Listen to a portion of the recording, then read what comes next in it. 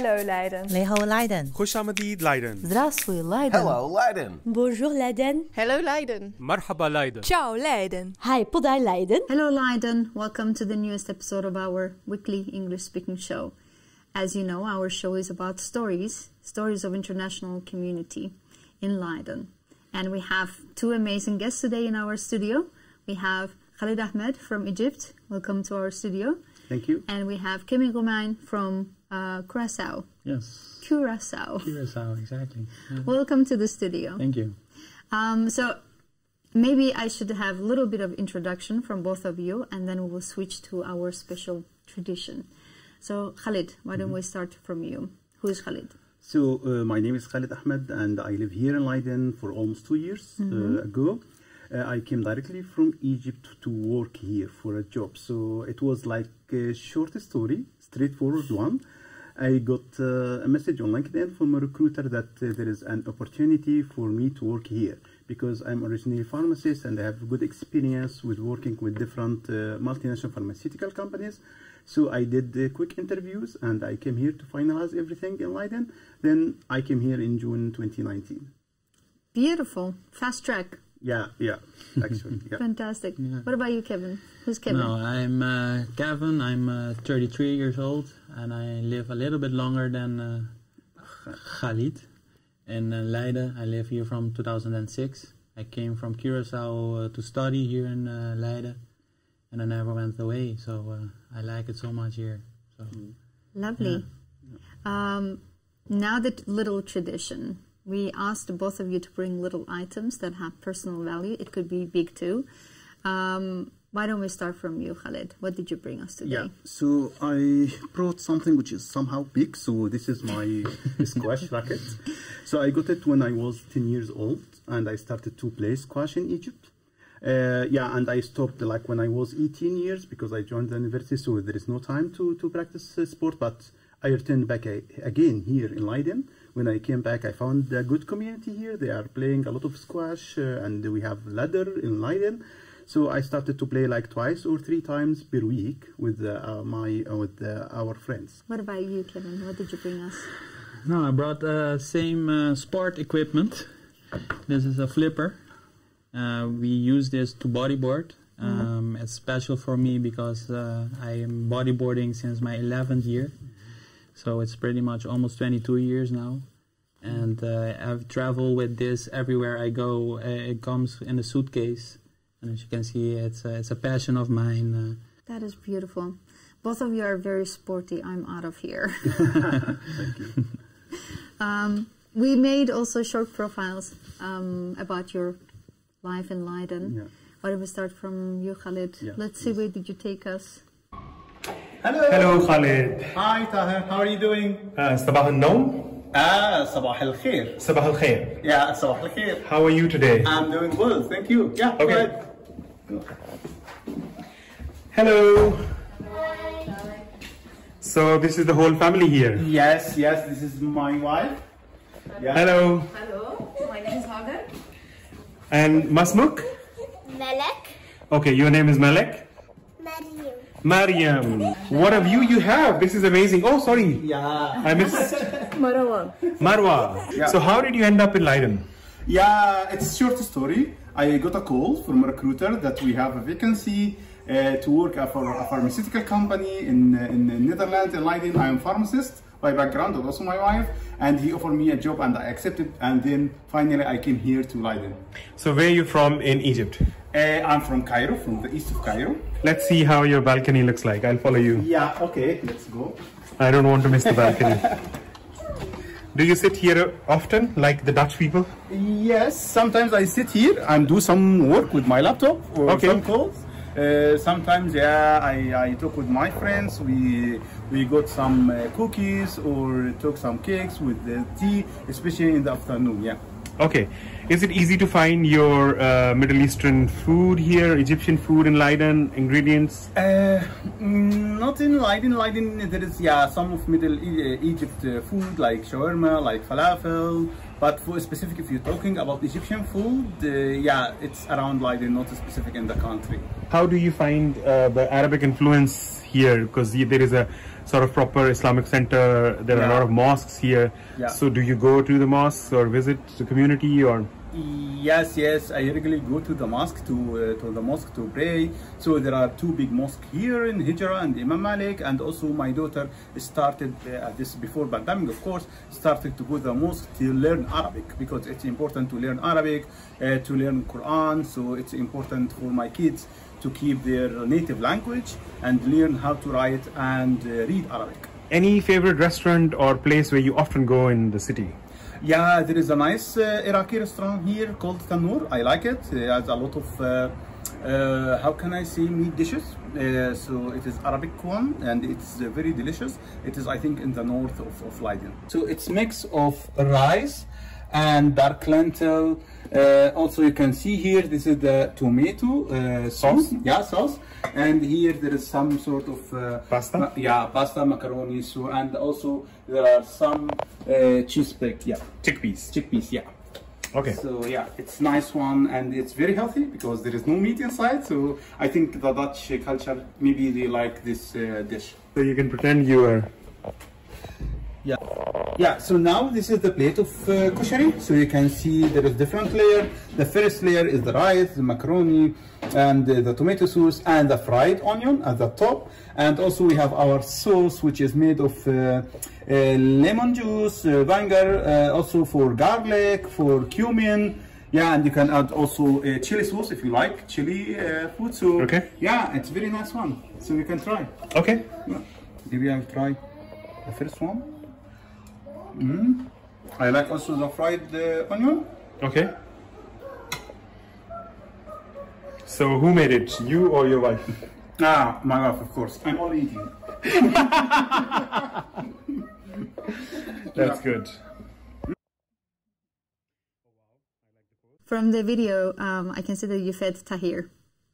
You prepared special dish for him? Yes, I prepared for him a very traditional Egyptian street food, which is called kushari. Kushari, it's like a mix of rice, macaroni or pasta, and fried onion with tomato soup. Is it like separate dishes? How?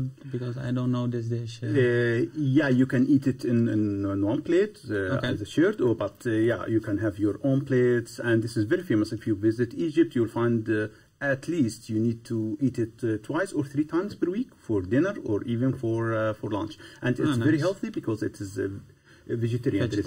Nothing in it. But it's somehow high colors, because I forget to mention there is some dark lentil in it. Yeah. Yeah, very, very nutritious. Yes. Amazing. Thank you for sharing. Kevin, let's see, where did you take us? Good morning. Hello. Morning. How are you? I'm fine, thank you. It's a very grey weather today. It's grey weather indeed. We had a couple of sunny days and now we get this, so welcome to the Netherlands.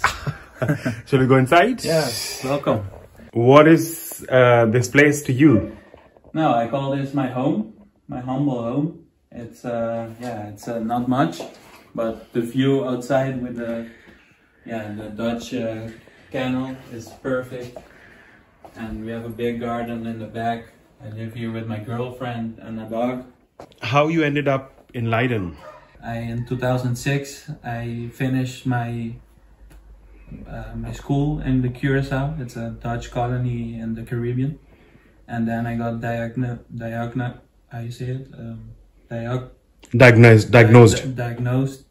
with autoimmune sickness. And yeah, they sent a biopsy from my kidney from Curaçao to Leiden, to the LUMC. And then I said, okay, that's interesting. And then that's why I chose like something in the neighborhood from the LUMC. So I came here to study. And then that's why I chose Leiden and never left. I fell in love with Leiden. These photos are from Curaçao. Exactly. Interesting. It's kind of paradise. And that's a younger version of you? That's a younger version of me, yes, for sure. What do you do in your free time? In my free time, I have a dog, so we go for walks, long walks. And I also have a collection of Lego. Yes, I can see you are a Star Wars fan. I'm a Star Wars And I just looked briefly here. Yeah. Oh wow, you have quite a stuff here. Yeah, How did this start? Oh, pretty. who's that? This is Leia. Leia. Oh, I can remember Princess Leia. Yeah, Princess Leia. So, Hey, Princess Leia. she's also a princess. So, Hello. Hi. this is my girlfriend, How are you? Franca. Yeah, I'm good. I'm good. How you guys met? Through work actually. Yeah, he was my boss, sort of. No. Oh. Yeah. So you serenaded your subordinate. Yeah, kinda. Yeah, I was our supervisor. I was working and studying. It was like a horeca, like in the hotel service. Yeah. And then eventually, yeah, I came across her and invited her to Leiden. She's officially from Rotterdam, so. So what was the top qualities that you liked in him? In Kevin. Yeah. He's always happy, smiling. He's just a very social person, and he makes me laugh. And yeah. What about you? What do you think you liked it in her? Yeah, she's really creative. I mean, everything that you see here is pretty much her creativity going. These are your wild. photos? Yep. Wow. Back to Star Wars. How did it started? No, it's a funny story. In Curaçao, my mom is a Venezuelan, and I used to watch the films with her, and she was a fan, and I used to watch them in Spanish. So there where it started, and then it never went away. And the Lego passion, I always had Lego passion. And this is something interesting. What is this? This is a bottle of rum. It's a Venezuelan rum. Ah. You can buy it here. And I can recommend you if you're like a rum lover. That's a very nice space. So you all share together. We all share it together. There's a bunch of cats. There's my dog. There's another dog. And Leia is happy to live with the cats? Yes. Okay, She goes well with all the cats except the upper neighbor cats. Oh, okay. But yeah, and then it all started that we decided as a community to start our non-profit organization, and it's called Le Orangerie. And then it's a community of Portaal. And then we decided with all the neighbors together that we are gonna take care of the garden. And then we get a... And it's very interesting that people living on the first floor have access to the garden as well. Exactly. So they can come down and enjoy that. Yeah. And they make a lot of use of it. Too bad. Classical Dutch weather, huh? Yeah, it's a shame, but Very I think cloudy. you get used to the seasonal changes here in the Netherlands. I think I absolutely lowered any expectations from a Dutch weather. So Yeah. any day that's not raining is a good day. Exactly. Yeah, you need to. So Lego collection that your mother inspired you for watching Star Wars, Yes. and then you picked up on the Lego. I've never Yeah. heard mothers watching Star Wars. Yeah, my mom is a special person. She is. Yeah, she got me in the film industry from Star Wars. I'm a huge Star Wars fan, and yeah, it started with that and in Spanish. So actually, all the main characters I know their name in Spanish and not the English name. But now, obviously, I know all the names. But that's how it started, and then it picked up, and it never went away. And the Lego, it started, but not with Star Wars Lego, and now, Corona struck, and then I was looking for a hobby inside. So then Lego and Star Wars came together, and we started with that. So. What a nice combination. Yeah, it's amazing, yeah. That's lovely. Khaled, you are relatively new to Leiden. Yeah. So to speak. Are you part of any social groups, any clubs, any communities in Leiden at the moment? Yeah, when I came first time to Leiden, I found some of Egyptian citizens here. Yeah, they live in Leiden, and we start to have community, especially with my family. So usually we meet on the weekend, like 8 to 10 families, and the kids, they are playing together in some park here and there. But it's of course in the summertime, it's not in the winter. Yeah, and also I have a good relationship with Islamic community here. So I am used to go to the mosque. There are big 2 mosques here. They are speaking in Arabic for Hijra and Islam and Imam Malik. Kevin, you have created an NGO in Leiden together with your neighbors. You mentioned, Yes, right? yes. Called Orangerie. The Orangerie. Can you tell yes. us a little bit about that? It started with with me and a neighbor, with the idea for what if we take care of our garden, because we're the ones who always mow the lawn, cut the trees and do stuff in the garden. So then we went and sit with Portaal, and he said, you have to get all the neighbors in the same boat. So we went and spoke with all the neighbors, made a gathering, and then every neighbor said, go ahead. I'm not going to do anything, but if you guys want to do it, fine. So we were like, no problem. We take the responsibility, and then, Portaal is our landlord. Mm-hmm. They were really open with helping us as well. Mm-hmm. So they said, okay, then we don't pay the, it's called hoeveniers, the persons who come and take care of the garden, and that budget comes to us. Mm-hmm. For you to self-maintain. Self-maintain and then invest in whatever we want. And you've seen the garden, I think, in the film, so it's a nice garden, and the end result is really nice. It is a beautiful project. I've seen it, and it was fantastic. Are you planning to expand it to other neighborhoods as now that you're a foundation, or this is more that's the plan, that we maybe take it outside, because now it's inside the garden, but maybe we want to go, because we live in front of the gracht, and then we want to take that as well to make it for outside in front of the garden and the whole neighborhood. Very interesting, and you can put my name on the list. That would be nice too. For sure. Khalid, you have a new baby. Congratulations, by the way. Thank you. And he's Dutch. Not Dutch, he's Egyptian. If you look to his face, it looks like Dutch, but I think he will be Egyptian. Actually, that's one of the questions that I heard from almost every Dutch in Leiden and outside of Leiden. Are you Dutch yet? So you do not consider the baby Dutch, although he was born in here. I usually received these questions from my family in Egypt, and my friends, you have Dutch citizen now. I said, no, still Egyptian. I heard that 2 of your kids have been more immersed to the religious community and studying actively Quran, right? Correct. So is the new, the Dutch citizen and Egyptian national going to be immersed towards the same community, or as a Dutch person growing up in here would have a different path? What do you think about that?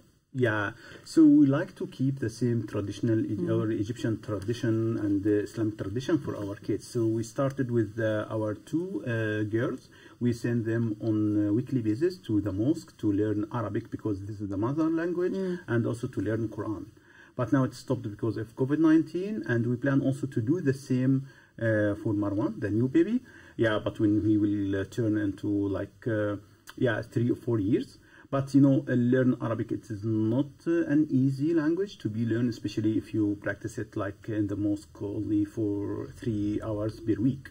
So we want to keep this as is, and also we keep the relationship between kids and their friends in Egypt and grandparents. They keep to call them on daily basis for video call, like for 30-45 minutes. But so my little daughter, she started to miss some difficult letters in Arabic, like ha or da. So she doesn't practice this one. But now I think when we'll go to Egypt in the summer, I think we'll focus more to have this language and letters. Kids are very easy to pick up. And I noticed this when they started to learn Dutch. So my older daughter, she is my translator. Actually, she is 7 years old, but she is my translator when I go to the streets and deal with the people, because I started to learn Dutch, but they acquired the new language very easily. Kids are a lot better than adults. Definitely. Kevin, autoimmune disease that you have been dealing with for a long time. How did you cope with it during COVID times? Especially, it puts you into the risk category, right? I wasn't really busy the whole time because I have that I have more risk, because I take medicine that controls it, everything. So yeah, I have no problem, no relationship with COVID and autoimmune. That's sickness. nice to know. Yeah. I'm a strong guy. Good, yeah. Yeah, very sporty and strong. Yeah. That makes the immunity better. For sure. Kevin, as someone who is working in Janssen, did people approach you and ask you, like, what's going on with the COVID? We are having information shortage. What's going to happen to us? What is coming? All these questions. Did you get it from people that you knew? All the time. All the time. I work for an house contractor for Janssen. So I don't work for Janssen, but I work for Elektrofon, de grote pharmaceuticals. And they're, we're a house contractor. They came, my neighbors came all the way like, hey, can't you get a badge for us? And, you know, those kind of jokes, silly jokes. But yeah, officially I'm not allowed to talk anything up with nobody, so. Yeah, and of course you receive the question, which one is more effective, which is the Janssen or AstraZeneca or sure. blah, blah, blah. Yeah, for sure. We always receive like these questions. Yeah, there was definitely a big battle between the vaccine makers as well, like AstraZeneca, Janssen, and Pfizer, Moderna. Pfizer, obviously, and everyone was questioning which one I should take, which one I shouldn't take, and I know a lot of people have been waiting for Janssen to come around. What is your take on the vaccine battle, basically, among the pharmaceutical companies? Yeah, I think it is economic war between companies. Each company wants to be the lead for the vaccine and to sell a lot of doses into the market. But yeah, from my perspective, I'm looking for what will be the most effective for the humans, which is more important.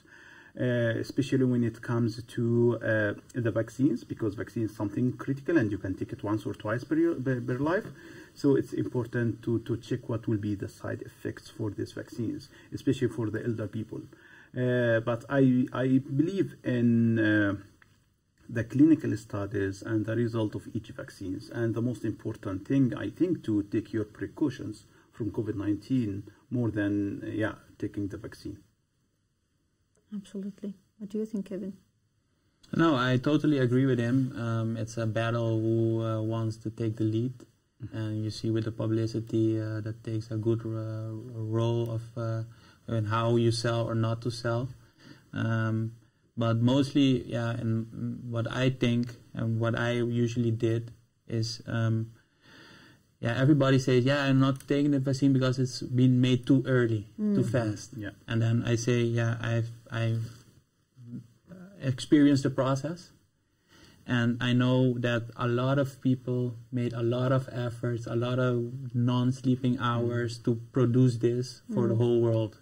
Yeah. So if this was being in a normal project, we'll still be running tests. But everybody put an effort.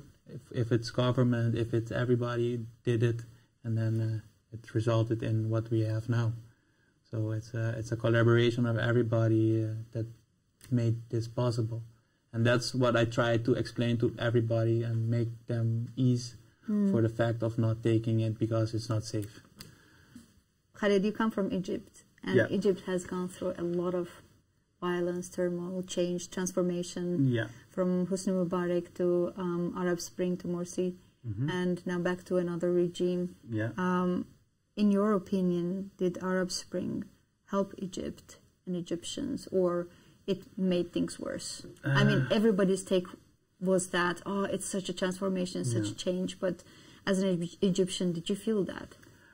It's difficult to answer this question, but if we turn back 10 years ago after the Egyptian revolution on Hosni Mubarak in 2011, and then the Brotherhood came to Dr. Mohamed Morsi, Allah yarhamu, came to be the president, and then he was removed. So people divided into two groups after that time. Some people stand for Brotherhood, and other people stand for the current president Abdel Fattah al-Sisi. But it's early to judge, to see the change. Of course, there is some sort of instability in Egypt, especially in the 10 years, especially if you Is it political or economical instability? I think both, but political will reflect on economical. So, for example, if you will see there is some violence in the country, you will not go to visit this country as a tourist, or even you will not go to work there. But when the country came or became more stable, so I believe the economy will be improved time after time. Absolutely understandable. Yeah, but I believe it depends. So the Egyptians, some people believe that Egypt on the right track, and others say no, we are not on the right track. We need to change or to do this change. So it's like what happened in every country in the world. Nobody will like 100% to agree what happened in the country. Change will take time as well. Yeah, and also the change resistance, especially for the elder people. Absolutely. Yeah. Kevin, you're part Venezuelan. Yes. And Curaçao has been a refuge for many Venezuelans. For sure. In the current situation. Yeah. Have you heard from your relatives, like what is the condition like at the moment in there? Terrible. I speak with my my aunt with frequency, and I try to help where I can. My parents help them, but you have to. My mom was telling me a story. She deposited some money for them, like $100, and it's almost 300 million bolivars. So with $100 you become like a billionaire in Venezuela, you know, and you can do anything with that money as well. You buy like a bread for 100,000 bolivars.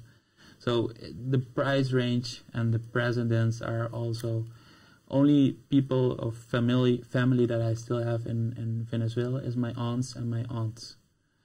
So the elder stayed, and all my cousins flee. They went to Mexico, Miami, everywhere.